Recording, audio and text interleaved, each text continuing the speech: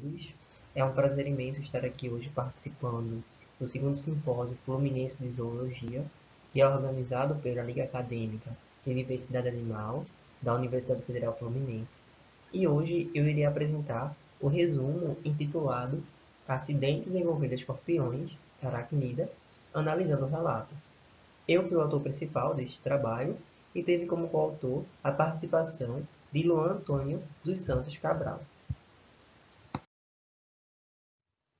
Então, para falar aí do escorpião propriamente dito, a gente vai ver que esses animais, eles estão presentes dentro do filo Arthropoda e são pertencentes à classe Arachnida.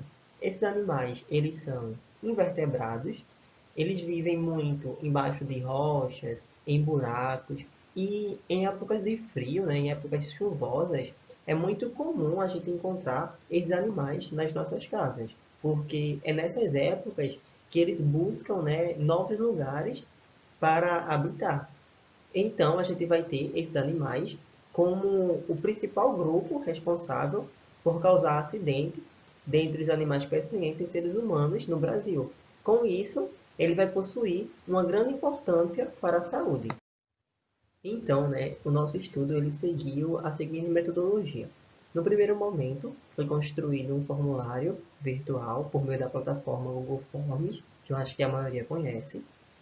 No segundo momento, esse formulário ele foi compartilhado por meio de links a diversas pessoas da comunidade e as perguntas, ou questões que tinham no nosso formulário foi a localização dos participantes, cidade e estado onde eles moravam, a faixa etária desses participantes.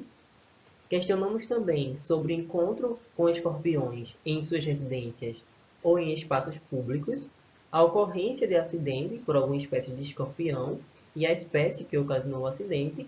E para finalizar o nosso formulário, a gente perguntou então sobre a procura dessa pessoa por auxílio médico quando se envolvia em algum acidente com esses animais. Então, aqui nos resultados de discussões, a gente teve participantes de 4 estados.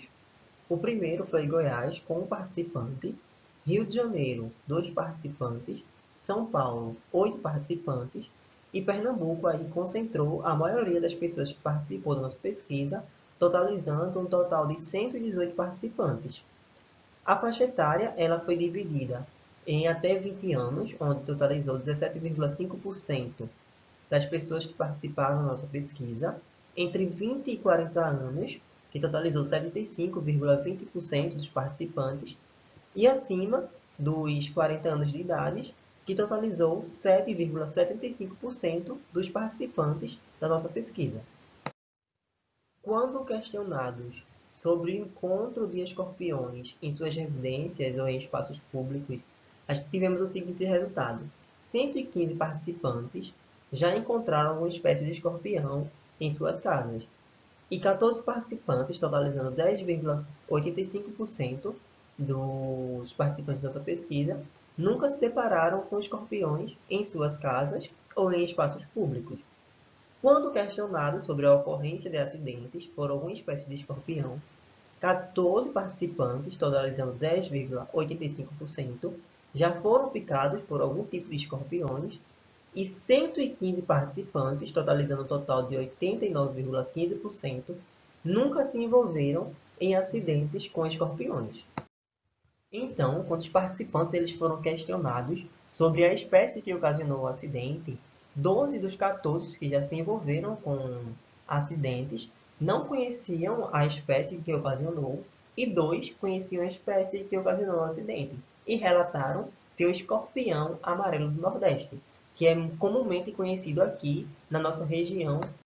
E então, quando eles foram questionados sobre a sua procura por auxílio médico, 9 relataram que procuraram ajuda médica e 5 relataram que não procuraram nenhum tipo de ajuda médica, ou seja, não foram ao serviço de saúde para fazer o procedimento correto quando quando nos envolvemos com acidentes com escorpiões. Com isso, concluímos então que grande parte dos entrevistados já encontraram escorpiões em suas residências ou em espaços públicos, E isso ele reforça, né, a necessidade da conscientização da comunidade acerca dos perigos envolvendo determinadas espécies de escorpiões, incentivando então a preservação destes animais e preservando a saúde humana. E mostra-se necessário também a conscientização pela procura de serviços médicos quando ocasionados acidentes envolvendo escorpiões.